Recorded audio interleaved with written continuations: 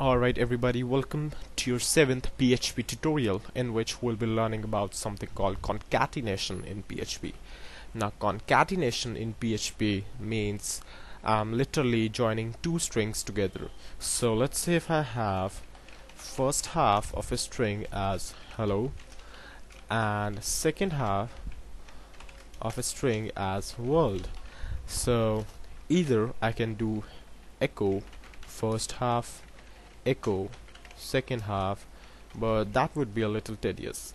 So even that would work fine, but we usually concatenate two or more strings when we have a lot of strings to echo.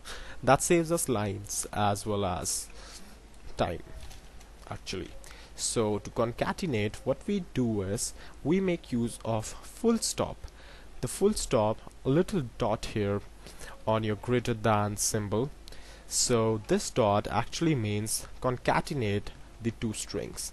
So first half concatenated with second half gives us the same result as we were doing in two separate lines, echo first half and echo second half.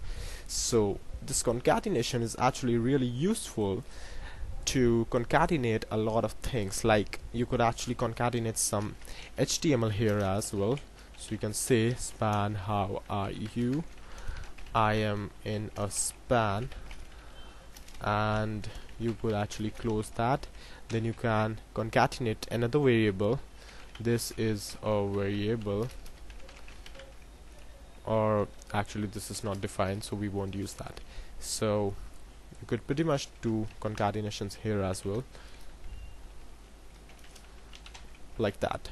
And when you will reload this, you see that we get hello world from the PHP code, and this one is HTML we wrote.